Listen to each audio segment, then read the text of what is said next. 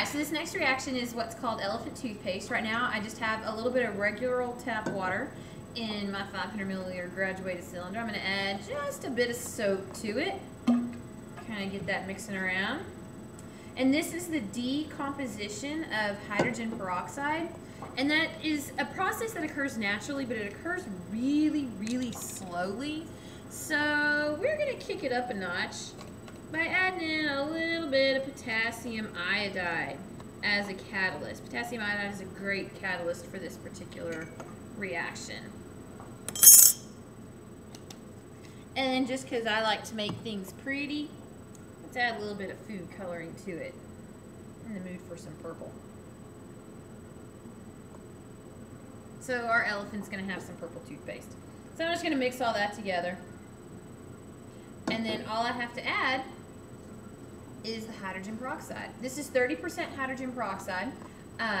Not the stuff that you can get in the grocery stores. This is significantly more potent. And you just pour that in and give it a second, and then the reaction will just go. Toothpaste starts to grow, and it'll grow right out the top. Then, of course, anytime that we're producing a gas, it's always fun to test to see what that gas is. And since I know that hydrogen peroxide decomposes into, and you can kind of maybe see some of the steam coming off, because this is a pretty exothermic reaction as well. When hydrogen peroxide decomposes, you get water as one of the products, and then oxygen gas. So let me tell this a little better. I'm going to take this splint, I'm going to let it burn for a little bit, and I'm going to blow it out, and then put it back in there, and oh, look at that, it lit right back up. And I can do this over and over again. And the reason that this works is because this is an oxygen-rich environment.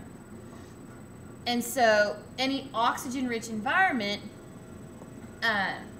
you're going to be able to take a glowing splint and turn it into a, now it's not going to work on me, a burning splint, which is fun. Now I kind of got some of it wet. I touched some of the water that was down in there.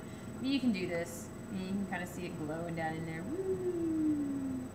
And like I said, this is a pretty toasty little reaction. Gives off quite a bit of energy as heat.